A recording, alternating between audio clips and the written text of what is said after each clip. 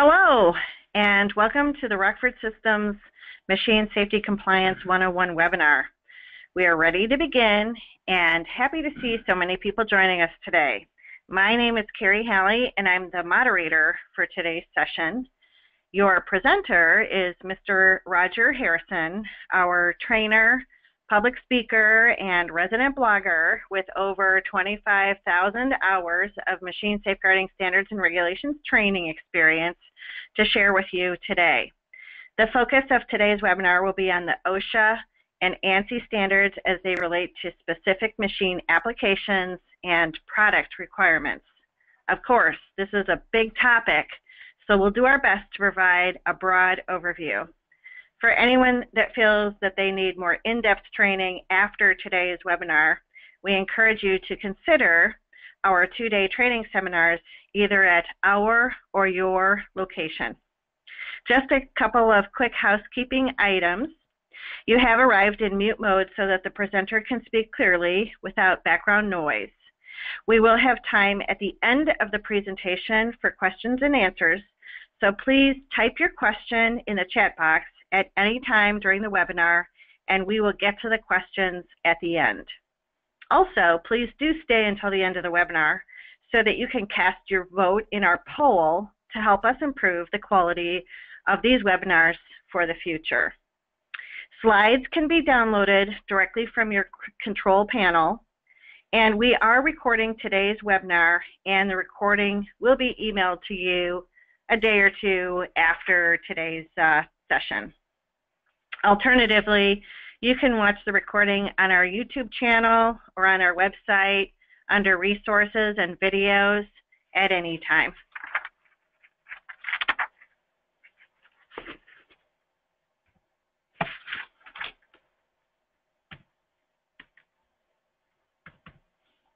Okay, so before Roger gets started, please allow me to introduce Rockford Systems to you. We are located in Rockford, Illinois, offering quality machine safety solutions since 1971.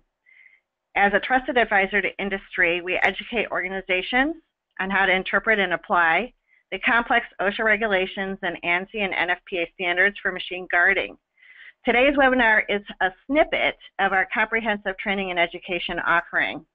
In addition, Rockford offers a full suite of machine safety solutions, including on-site risk assessments, on-site machine surveys, customized engineering integration solutions, over 10,000 safeguarding products, expert installation services, technical and in-field support, and ongoing compliance validation.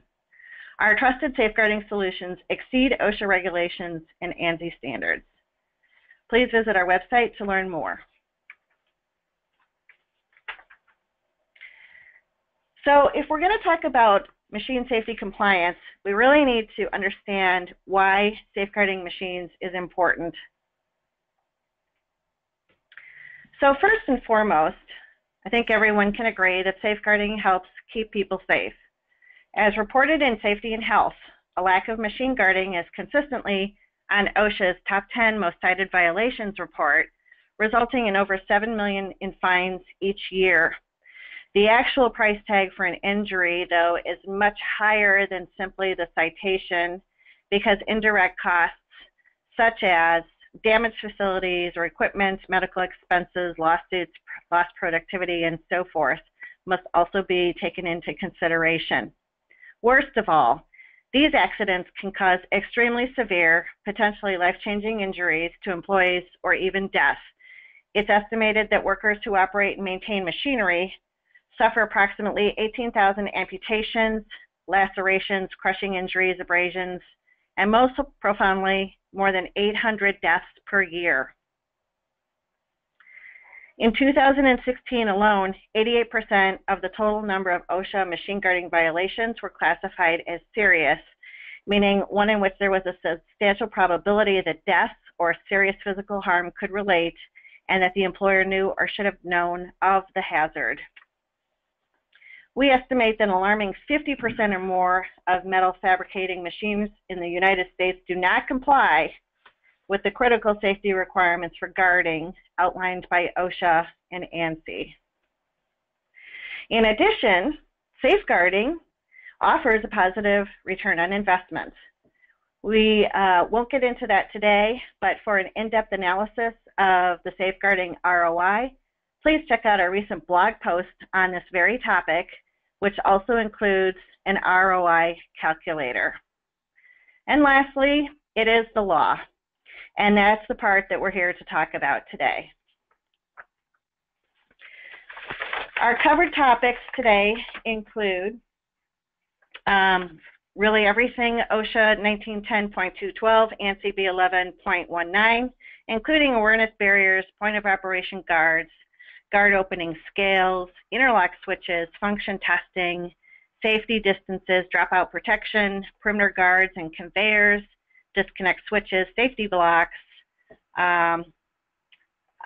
electronic devices, safety mats, two-hand controls, presence sensing devices, drop probe devices, electrical control boxes, shields, automation cells for robots, and NFPA 70E and 79 electrical standards. And now I will turn it over to Roger Harrison.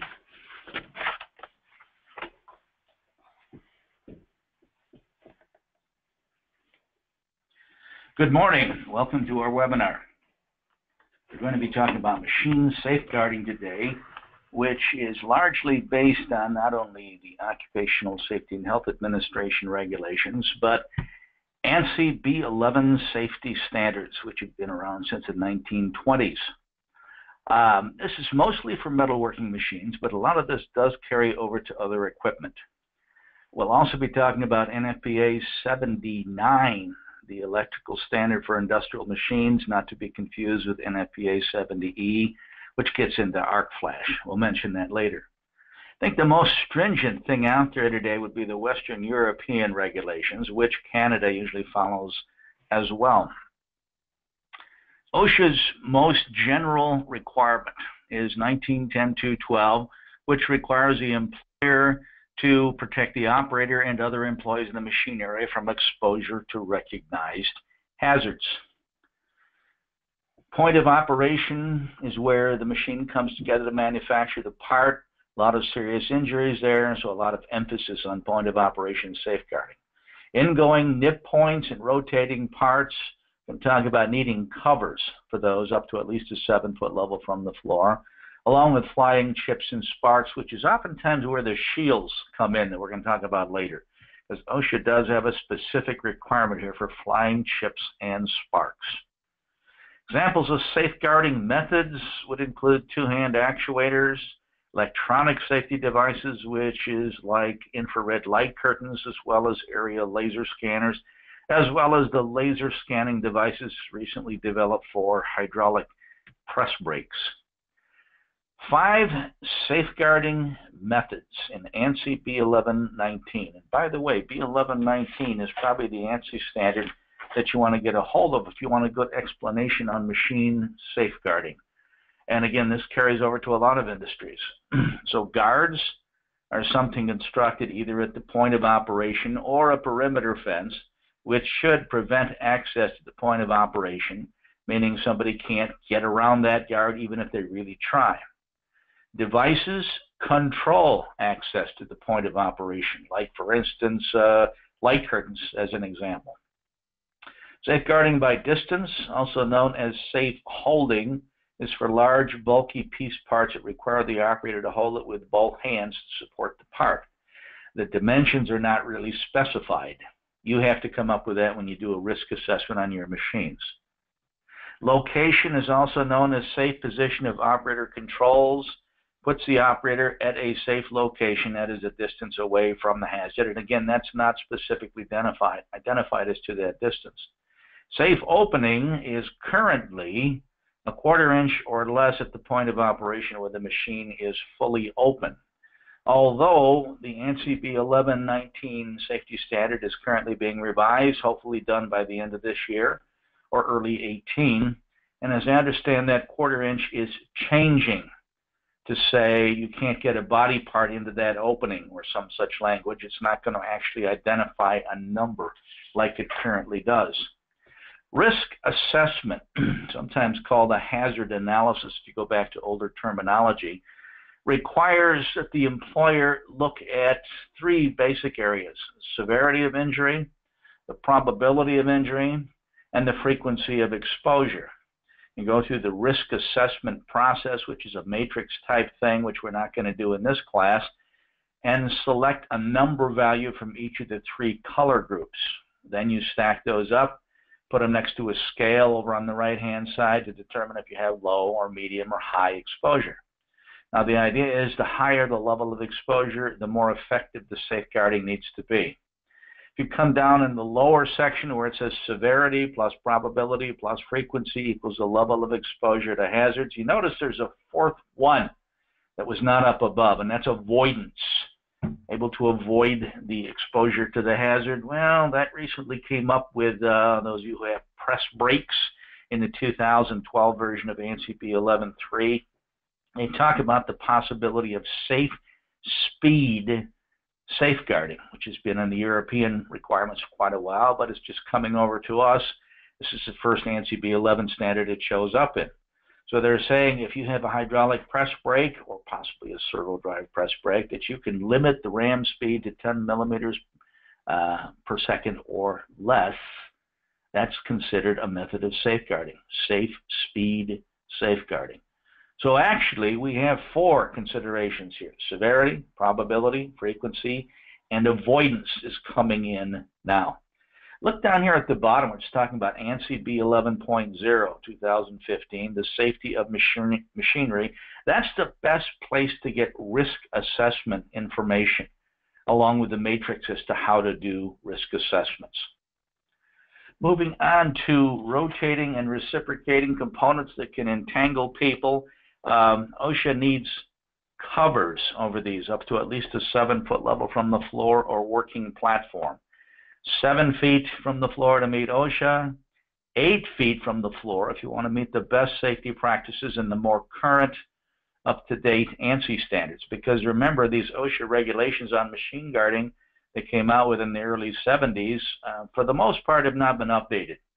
The ANSI standards, on the other hand, get updated every 5 years or so, so you have a lot more current information in ANSI than you do in OSHA. Talk about lower level hazard exposures, like for instance the coil payoffs that feed a press, let's say here. Notice we've got either chains or railings or something that surrounds the coil payoff equipment, but not to the level of a guard for protection. These are just discouraging somebody from getting in by outlining the hazard area. So they'd have to make a conscious effort and contact with the railing, chain, or cable to get past it. Now, the only thing that's missing in most of these photographs is danger warning signs. Preferably danger warning signs that specify what the hazard is and going beyond the awareness barrier. Now, in the top left photograph, you can see a tail out barrier there. That's for when the coil stock is run out on the mandrel. You don't want the end of it to flip out into the aisle and hurt somebody. So they put a tail out barrier there. As far as guards, point of operation guards, remember to be a guard in OSHA's definition, it's got to prevent somebody from reaching over it, under it, through it, or around it. If you take that acronym, it's OUTA. This guard should keep you out of here. So the reach through up above, that's probably an issue because a small hand could reach far enough through that opening to get into the point of operation dies and become injured. So you're going to have to do something to close down the size of that guard to that portion that's needed. Visibility is also a consideration. Down at the bottom says considerations for transparent guards. That came out about 7 years ago. And that's a consideration that polycarbonate may lose its impact protection over time, usually because of contact with industrial chemicals or even sunlight can break that down. So the suggestion is to consider replacing polycarbonate every 2 or 3 years. This guard is a combination of hairpin guards, if you look at the front of it there, along with an aluminum extruded framework that holds other types of guard materials, like over on the left side, for instance. Talk about the requirements listed for a point of operation guard in both the OSHA regulations as well as the ANSI standards. We already talked about OUTA, and that's the most important one, because if it's anything less than OUTA, it's not a guard, and it could be an OSHA violation. OSHA's Table 0-10, which controls guard openings and guard distances. I'm coming back to explain that. You don't want to create pinch points between the guard and the moving machine parts by the way you design and or install the guards. You've got to be careful of secondary hazards or pinch points. Good visibility into the point of operation sometimes involves polycarbonates and sometimes not. We'll see some other examples as well. Fasteners require some sort of a tool. OSHA's big on that, even if it's a simple tool. What they don't like to see are wing nuts to hold guards together. So these first 5 items here are found in both OSHA regulations as well as ANSI standards. The last 2 with an asterisk at the bottom are found only in the ANSI standard. Materials strong enough to protect people and free from sharp edges that could injure people, both of which are common sense. They just don't happen to be listed in the OSHA regulation. So remember this list if you're designing your own guards or whether you're purchasing guards from outside. I mentioned OSHA's Table 0-10, which is what you're looking at up above. This actually came about long before OSHA. OSHA was, what, 1971? Well, this came about back in 1949 when Liberty Mutual Insurance and the ANSI Standard Writing Committee got together to design a table, which has been converted to a ruler type thing here, to measure guard openings and guard distances. Now, this is based on a woman's size 6 glove with average finger length. That's what they figured in the late 40s would protect about 95% of the people out there operating machines. Later on, 1996, the same 2 groups came back and said, well, you know, there's a lot more people out there in industry with even smaller hand sizes. Specifically, Asian women were mentioned for that. So there's a guard opening scale based on a woman's size 4 glove with average finger length. Who would use that ANSI guard opening scale? Well, I don't think it's going to be OSHA. That would be maybe an insurance company loss control engineer or a private safety consultant that gets into a plant where there's a lot of people in there with very small hands.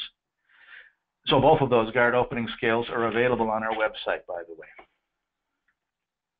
If you take the 2 scales, the OSHA scale and the ANSI scale, I'm looking at the bottom left, those are passing through exactly the same size guard opening. Notice the OSHA scale locks on the 3rd stair step, whereas the ANSI scale locks on the last stair step because it's designed for a smaller hand. You look at the top right photograph, the OSHA scale comes in, and notice between that yellow dotted line and the die itself, there's maybe 1.5 inches, which is good. It means we just passed the test on the OSHA scale. The lower scale there, the ANSI scale, a portion of that passes into the die, so we just flunked the test on the ANSI scale. Could we fix that? Yeah, we could make the guard mounted further away from the hazard, or we could make the guard opening smaller, one or the other.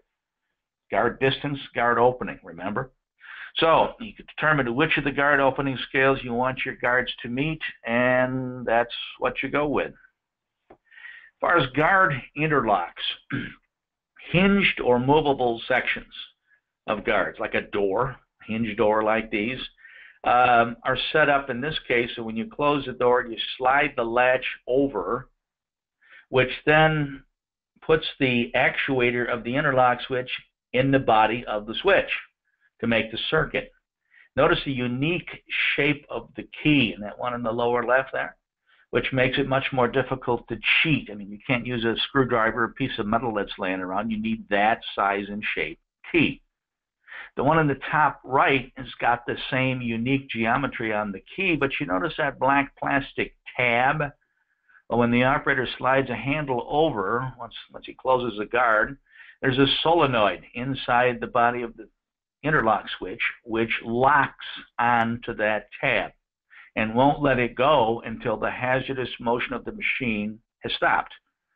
So it's a latching guard interlock switch, electrically interfaced either into a timer if the rundown time of the machine is predictable and consistent, or interfaced into a motion detector if it's an unpredictable amount of coast down time.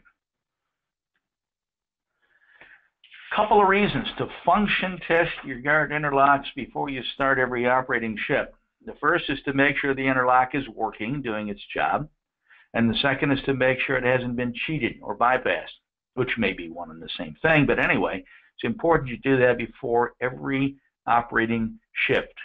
So when we make references down here at the bottom to other function test checklists, well, there'll be one for light curtains, for two-hand controls, for perimeter guards. There's a number of different things that should be checked out before you start every operating shift, according to the best safety practices in the ANSI B-11 series of safety standards that I mentioned before.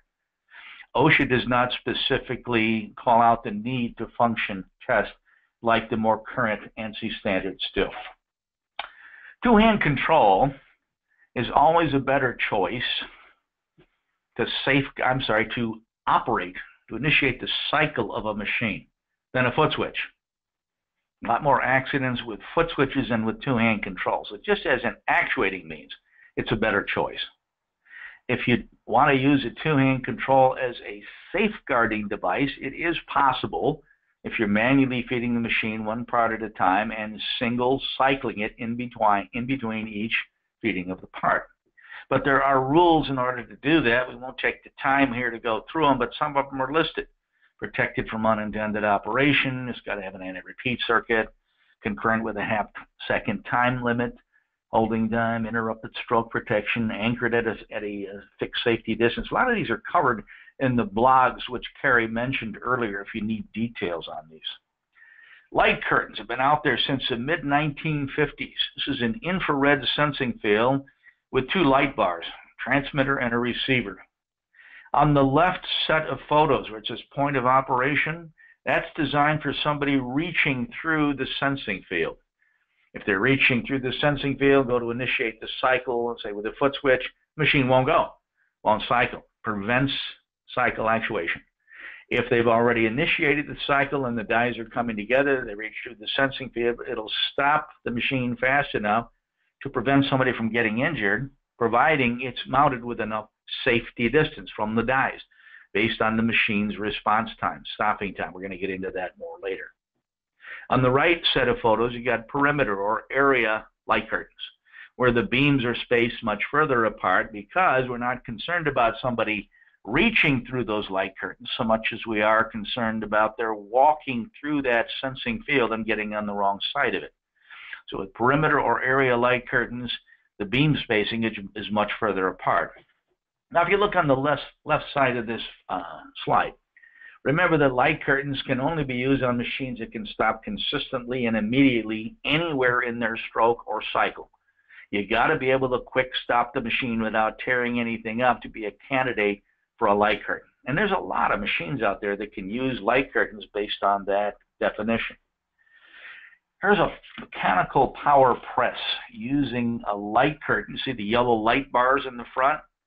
It also has two-hand control out in front of that. Also has hard guards around the sides, bottom, top, and back to keep other people out of there. Now that combination, light curtain, two-hand control, and hard guards everywhere else, is really very common, not only on presses, but other machines. Very common combination of safeguarding. Does that mean you can't use a foot switch along with a light curtain and skip the two-hand controls? No, you could.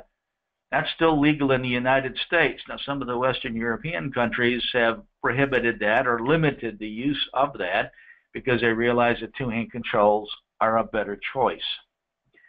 There's a two-sided perimeter light curtain where the beams are spaced far apart, again for somebody walking through the sensing field.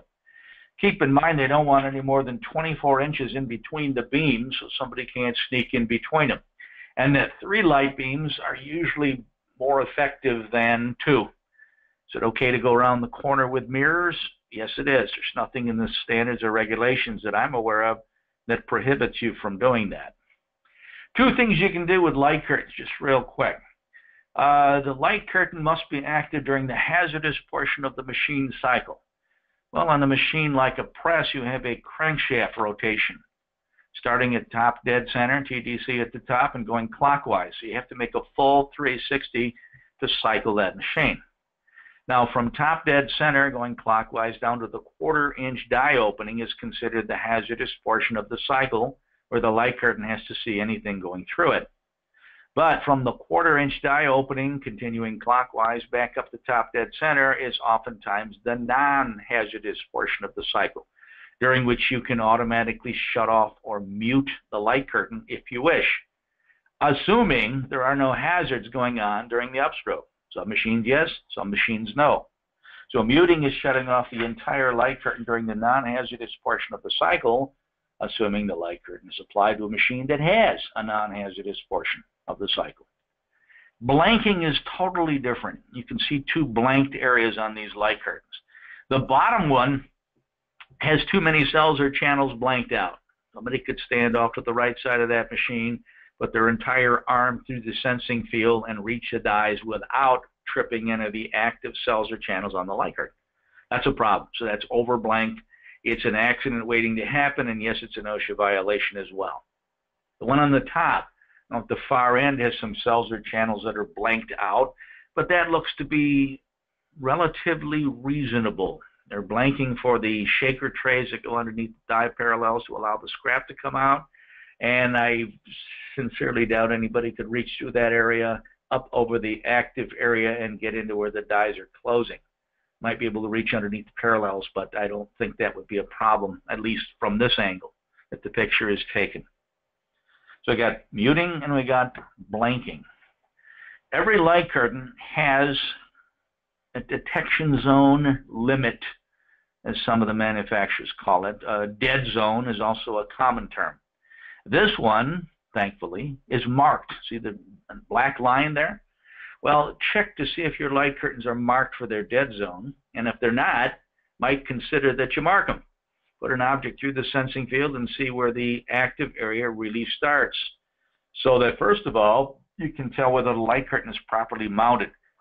Because if you have a problem with that dead zone and somebody being able to reach through it and getting into the hazard area, it's usually a simple thing to move the light curtain down to take care of that. Now, the top of the light curtain also has a dead zone. These dead zones can be 2.5 inches all the way down to maybe 1/2 inch. So it varies quite a bit from one light curtain manufacturer to another. Indicator lights, like red to show that the light curtain's obstructed, amber to show you got some blanking going on, whether fixed or floating blanking, and green to show when you're clear. You'll find that in most every light curtain, but not necessarily in this position of the light curtain case. Function testing light curtains. Oh yes, this is something that you should do before you start every operating shift. And it is not a one-size-fits-all function test procedure. Oh no, you got to have a make model specific procedure provided by that light curtain manufacturer, which includes, see those black sticks the operator is holding? Those are test rods. There's a fat one and a skinny one. Well, you need usually 2 test rods of different diameters depending on the beam spacing of the light curtain. Beam spacing sometimes referred to as minimum object sensitivity. So you may have to go online to get the function test procedures from the light curtain manufacturer and find out if they happen to sell function test checklists for that make and model. If they do, by all means, get them from the light curtain manufacturer. If they don't, at least have them tell you what the diameters of those test rods have to be so that you can make them yourself. So this has to be a make model specific function test procedure, unlike the ones for two-hand controls or guards, which are pretty much generic function test procedures. So go on to your light curtain manufacturer's website to find those procedures, and you may find that function testing is already there. You just need to print it out and train your setup people on light curtains. Safety distance. We've mentioned this before. This is required for two-hand control being used as a safeguarding device, and for light curtains, And there may be other safeguarding devices that also require safety distance. You can see them listed in ANSI B-11-19. What's OSHA's basic formula for safety distance?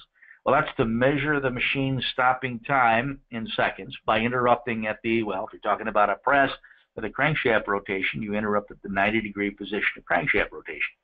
Take that number, multiply it by the average reaching speed of 63 inches a second, and you come up with an OSHA safety distance number in inches, which in this case is 12.5 inches from the light curtain to the front edge of the largest, heaviest die you use in that machine.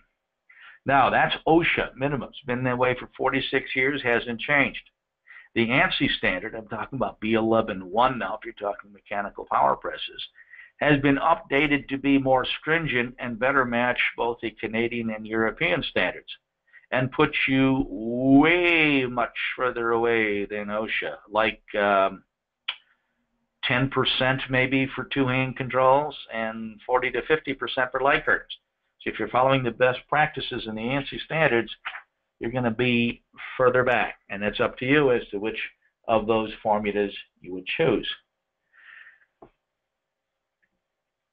To measure safety distance on a machine that has linear motion, like a press brake, and it could be mechanical or hydraulic, by the way, if you have a relatively new control system with a built-in stop time measurement device, like most of the solid-state controls have had for the last 20-some years, then you're okay. It's built in.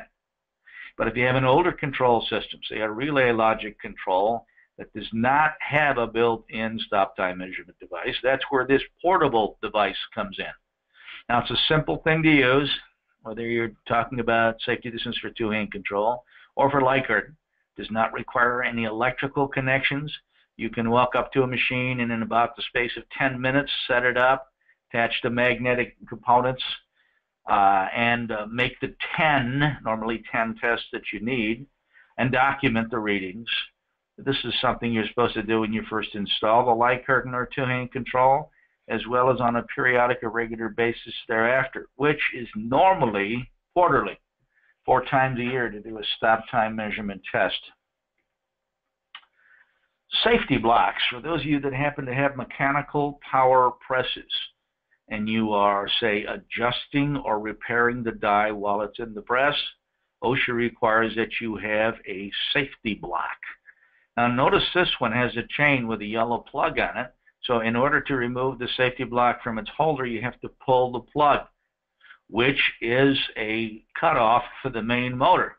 However, that doesn't stop instantly, does it? It takes a number of minutes to coast down in some cases. So you have to wait until the flywheel has totally coasted down before you place the block between the dies, as they have done here. Also notice there's a nice short chain on this plug so that you cannot remove the safety block from its holder without pulling the chain. You don't want to see chains that are 4, 5, and 6 feet long. It should be short. We also have a blog post on that if you look on our website. Those of you with press brakes, the word brake meaning bend, bending the material across a long, narrow axis. The ANSI standard you want there is ANSI B-11.3-2012. I think I mentioned it before. Here they're using a light curtain for safeguarding, and I believe what's going on down there is foot down, foot through sequence. The operator's outside the sensing field of the light curtain. One depression of the foot switch brings the machine down to where the dies are open just enough to feed the part. Now the light curtain is muted, as we explained before, so he can place the part through the die against the backstop, hand sport the part if he wishes, while he makes another depression of the foot switch, which cycles the machine. So foot down, foot through sequence with the use of a light curtain. The only thing suggested here is you add a corner guard around the end of the light curtain back to the frame of the machine so nobody can reach around the back corner. Laser Safe is one of the manufacturers making a laser safeguarding device designed specifically for hydraulic and possibly servo drive press brakes. This is not for mechanical press brakes.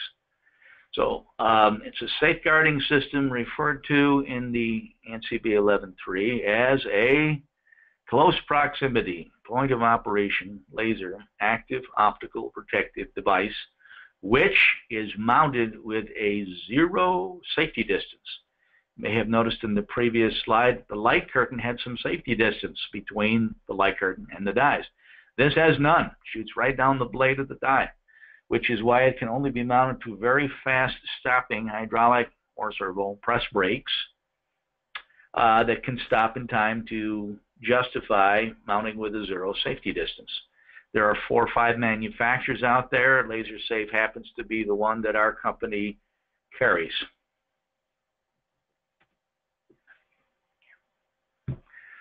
So the laser device for hand-holding small parts, that's the main reason they manufactured this to begin with, so somebody can handhold small parts up close. The other reason is down here at the bottom for parts that already have a tall side leg, like this operator's feeding here. Because in both situations, a light curtain wouldn't be very effective, simply because you'd have to blank out too much of it to do you any good. The operator could reach his hand or arm through the same blanked area that you're feeding the part. So that's the 2 main reasons for laser devices. You can check them out, and we also cover those, I think, in our monthly training seminar. Danger signs. Yes, you need signage on machines. A lot of litigation comes from the failure to warn against the recognized hazard. And in recent years, since about 2000, danger signs have had pictograms or international symbols like this, for those that might not speak the language. So yes, they have never nevers and always always listed there, but they also have the 3 primary ways people get hurt with press brakes. Whether they get their hands on the dies at the top, whether they get caught on a box form on the one right below that, or whether they get hit by the piece part as it bends up over on the right-hand side. So pictograms are a big deal with danger and warning signs, and some people end up making their own signs. If you do that, you can refer to ANSI Z535.1, I believe it is, for the color coding standards, so you know what colors to make the various components on that sign. Of course, grinders. OSHA's always been tough on grinders because they have a machine-specific regulation, sometimes called a vertical regulation, just like they do in mechanical power presses and several other machines. So there's lists of do's and don'ts on grinders. You can find some of these on our website as far as those lists. You can also find them on OSHA's website, OSHA.gov. The primary thing they cite is down here at the bottom, the 1/8-inch opening between the work rest and the wheel, which of course wears down as the diameter of the wheel decreases. So you need to consistently check, regularly check, for that 1/8-inch maximum opening between the work rest and the wheel. The other thing is a 1/4-inch max opening between the tongue guard, also known as a spark arrestor, and the wheel. It's another thing that you've got to consistently adjust. With bench or pedestal grinders, remember OSHA requires that you ring test the wheel. That is, before you mount the wheel, you suspend it from its center hole and tap it around its outside diameter with a non-metallic object, like maybe a piece of hardwood, to see if you can ring it like a bell tone, as opposed to the thud or cracked plate sound you'd get if the wheel is cracked, and you never want to mount a cracked grinding wheel. For larger grinding wheels, there's a vibratory sand test. You can lay the wheel flat, spread sand over it, turn on the vibration, and the sand will migrate away from the crack if it's a cracked wheel. Also remember that the wheel cover needs to cover the spindle end and nut, like this one does, but there's a problem here in that all the fasteners for the wheel cover are not attached. That's another OSHA consideration. You want to stand off to the side for a full minute when you first start a bench or pedestal grinder, because if the wheel's going to crack or shatter, meaning explode, right, it's usually going to happen within the first minute.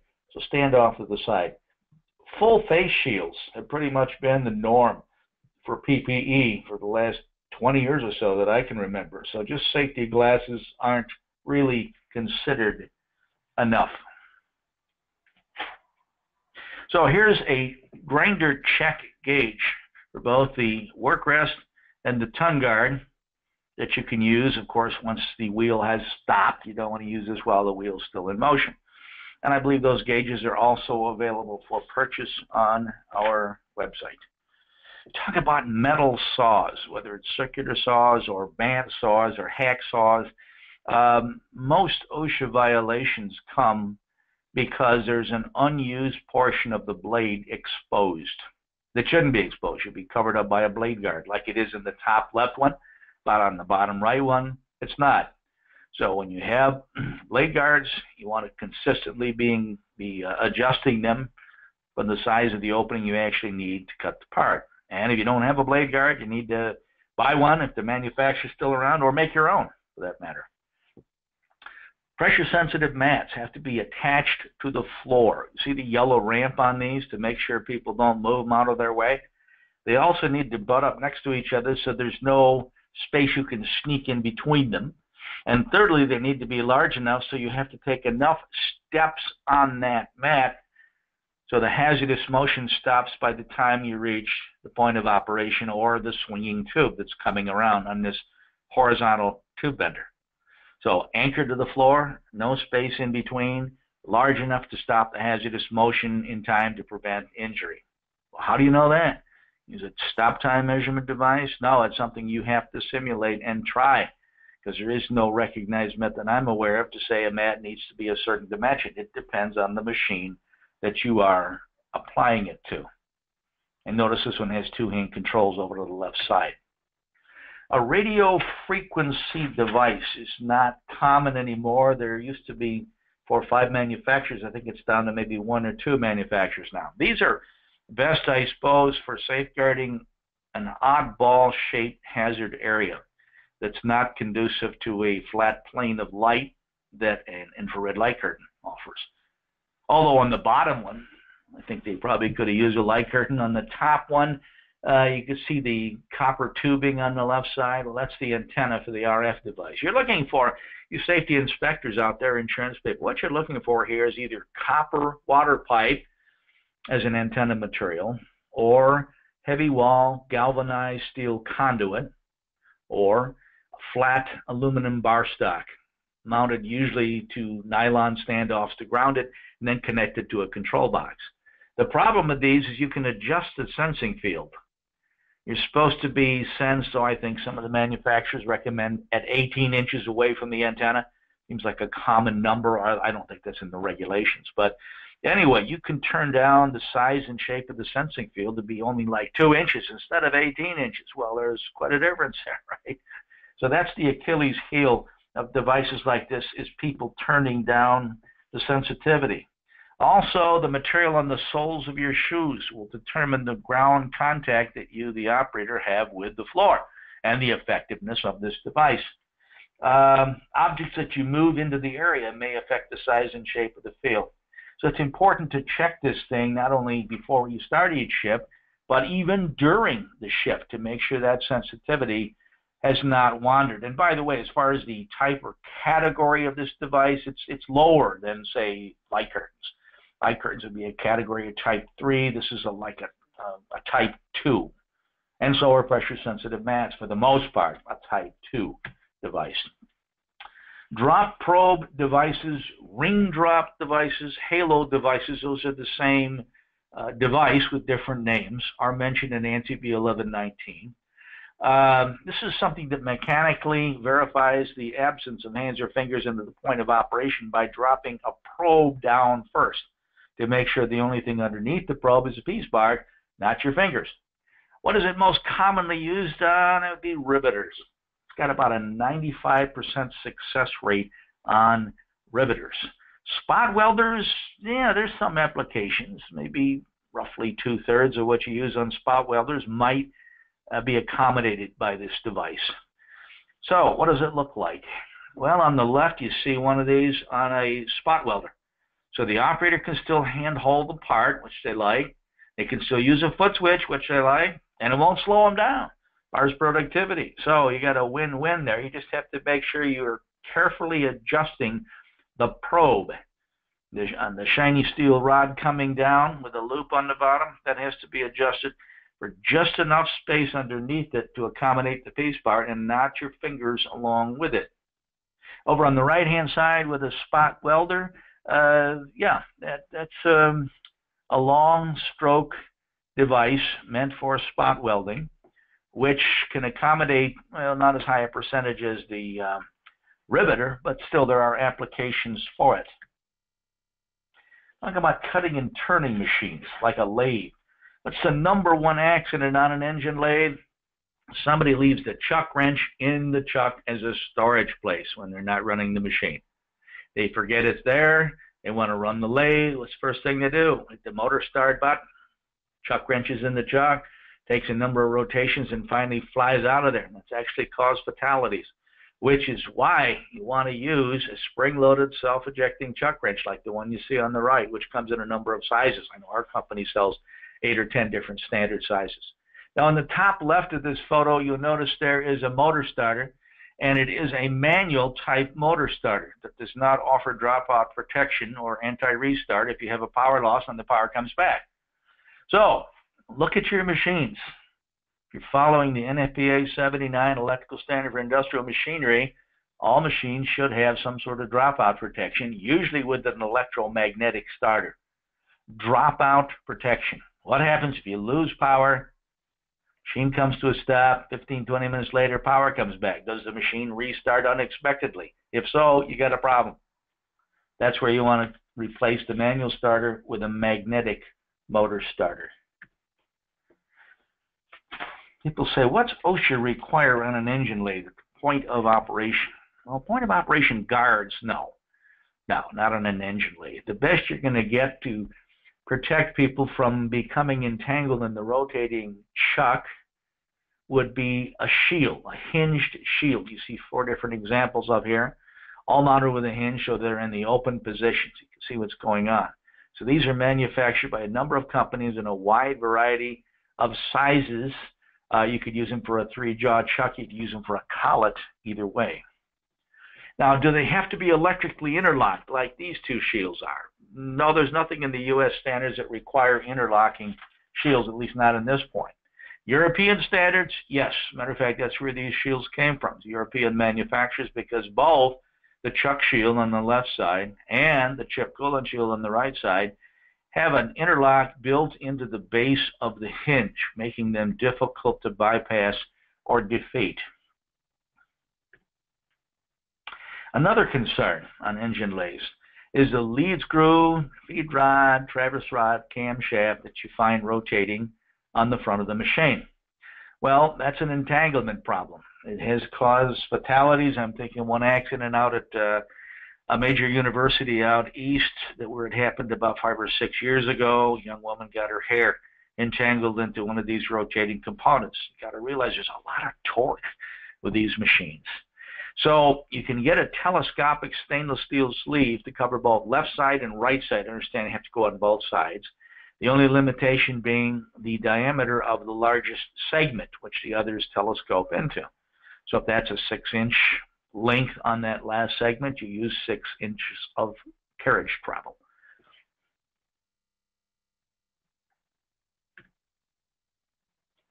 Shields to knock down chips in coolant. On the left, you're looking at a drill press with a simple shield on it to do that. On the right, you're looking at a mill, like a Bridgeport mill. It's got a shield to knock down chips in coolant. Because, again, you're looking at machines where it's impractical to apply the use of a guard that meets outer that we talked about before. No, we're talking shields here. Now, let's see. How about another type of shield? It's a 2-for-1. This gives you protection from rotating components, whether it be the bit or the chuck or the shaft, and at the same time is 3-sided to knock down chips, make them fall out the back.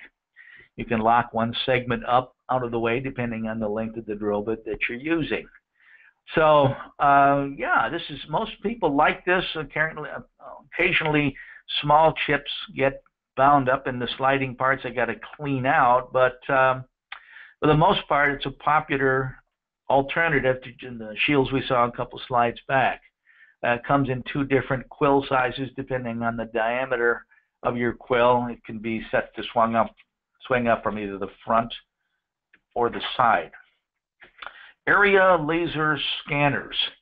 The yellow thing that looks like an 8-cup Mr. Coffee on the left side, mounted down around ankle height, projects a laser beam out. Well, I'm looking at the bottom left one here, where there's two different rectangular patterns between the operator and the machine. The light color shading is for a warning zone. The dark color shading is for a fault zone. So if you step inside the warning zone, it flashes a light or beeps a horn and slows the robot down to a crawl speed. Then if you get into the dark shaded zone, that sends a stop signal to the robot. That can be programmed, and no, it does not have to be a rectangular shape. It can be any one of a number of different shapes. You can program that using a laptop computer out on the shop floor. So the lower left is the one I see the most of. The upper left that has two different zones split down the middle is also possible there. Now, over on the right side, I was talking about access guarding. It's not as popular for a couple of reasons. First of all, the response time of this device is not as fast as a light curtain, therefore the safety distance has to be further away. So safety distance is one issue. Secondly, it's not as high a type or category of device like we mentioned before. I think light curtains, most of the better ones are a type or category 4. This is only a type or category 3. So it's a lower category. It's a higher price, by the way, like maybe 3 times the cost of a light curtain. So the two situations on the right side would probably be better protected by infrared light curtains than an area laser scanner. Safeguarding an automation cell is usually a combination of safeguarding. Light curtains, interlock guards, area laser scanners, pressure-sensitive mats, all of which have to tie into one controller, because if this thing's sailing along continuous, suddenly stops, you have to know what has to be reset. So it's a combination of safeguarding. Let's see. Up at the top, let's just say this first. The ANSI, the American National Standards Institute Robotic Industries Association, has a 2012 version of R15.06. That's the one that you want to be aware of as the most current. However, there's a lot of risk assessment in there and not a lot of tangible methods to safeguard robots, in my own opinion. For that, come down to the bottom of the slide where it's talking about the ANSI RA R1506 1999. That's the one that I think has more tangible methods of safeguarding, even though it doesn't include much on risk assessment. So we're talking about fence height here. The old number from the 1999 standard was to allow 12 inches from the sweep to the floor. The sweep is a horizontal rod at the bottom of the guard, 12 inches. Problem was, there were fatalities involved in that, with people being able to squirrel underneath the fence because they started up the automatic cycle, realized they'd left their setup sheet inside and didn't want to interrupt production, so they squirreled underneath the fence. And the robot made an unexpected motion. They got pinned between the end effector and a solid object. So come down to the bottom where it says 6-inch sweep with a 72-inch height. That comes from the Canadian standards, been out there since 2003. And won't allow enough space for somebody to squirrel underneath it, because 6 inches is too small, and increases the height from 60 inches minimum to 72, which would minimize the chance an object can be released from the end effector if you emergency stopped it and the end effector let loose of the part. Be less potential for something flying over the top of the fence.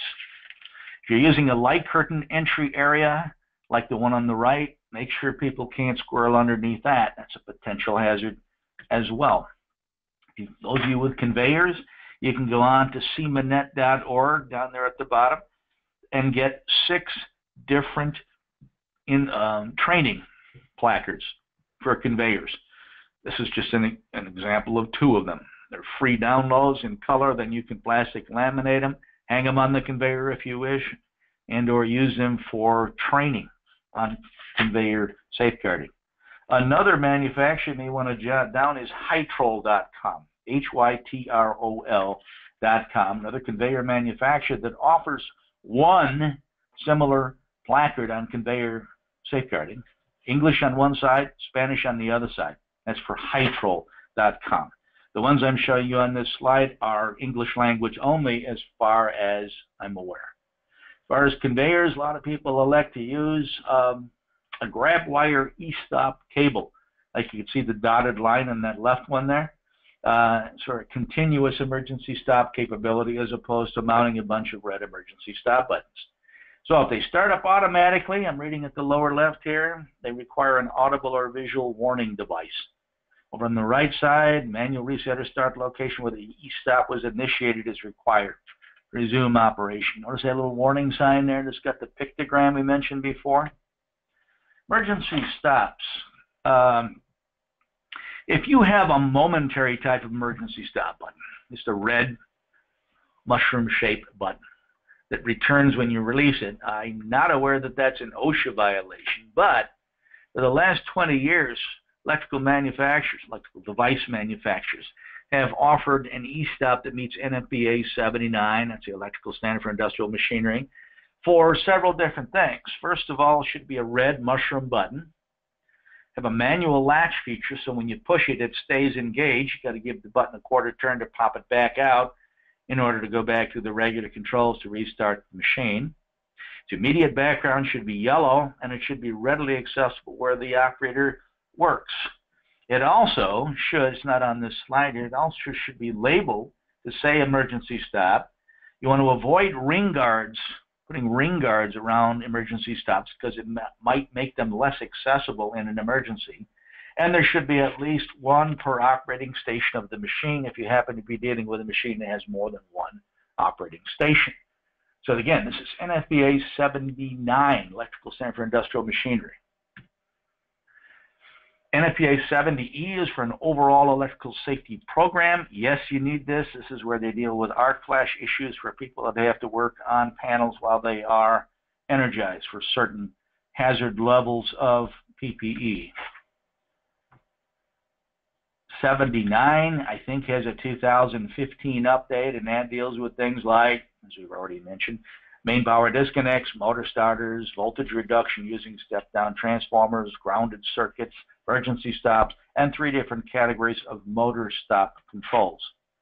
So these disconnects are lockable only in the off position, which is what you want, whether it's a flange type or a rotary type. They also have, notice, a spring-loaded push button to indicate they're a magnetic motor starter that provides the dropout protection we were talking about before. So you say, well, how do I know my motor starter is magnetic with that feature? The answer is a spring-loaded start button.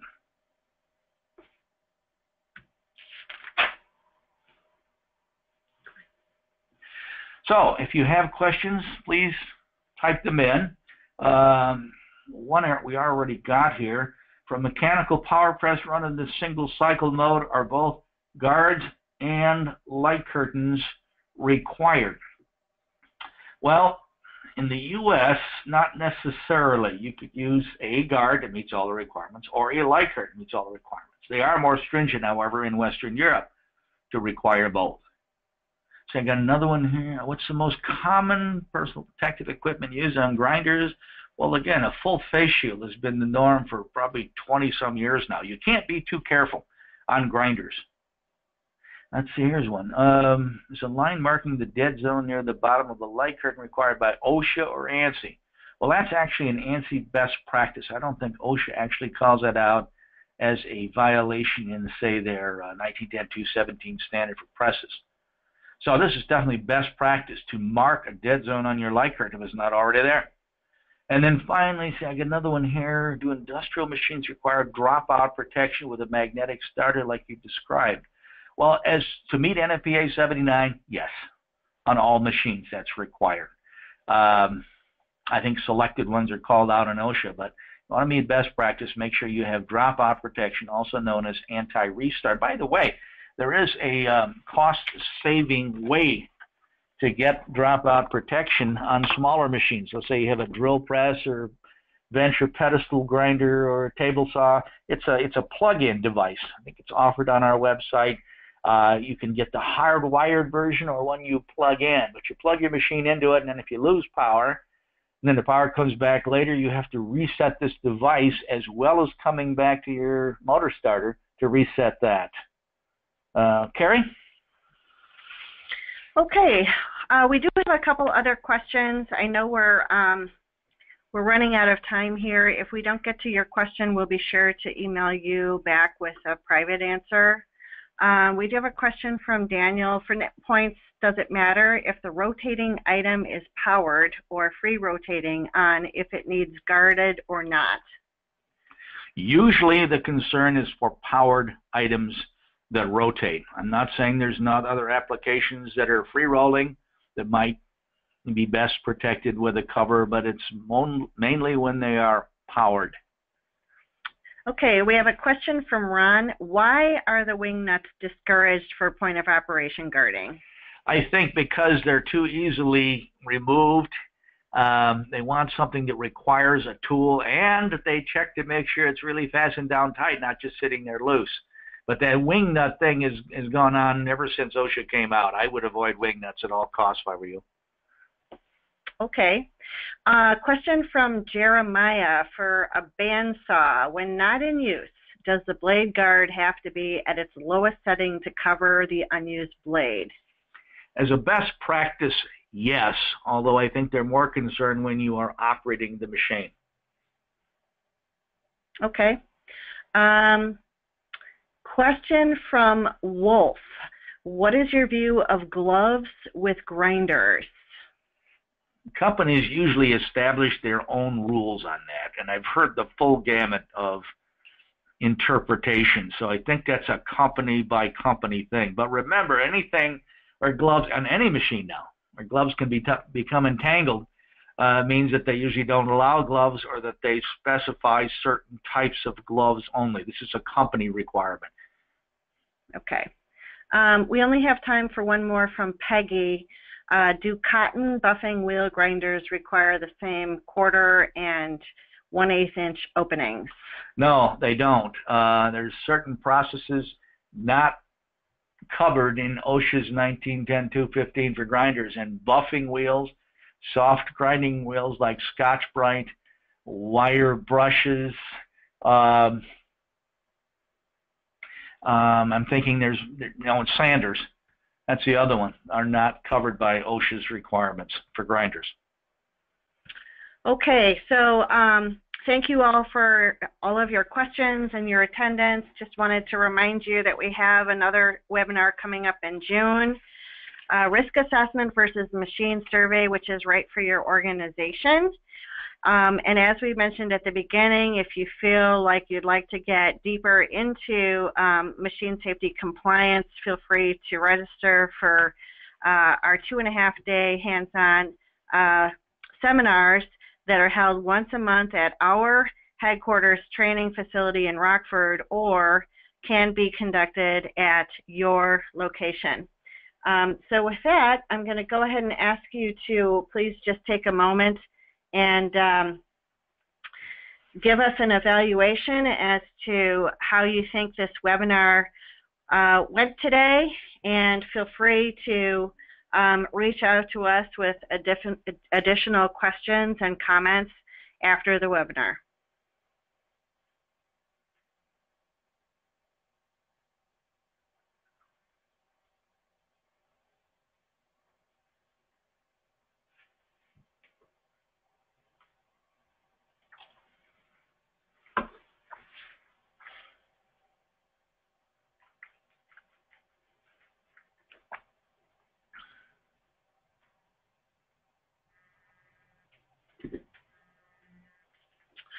Okay, thank you so much for voting.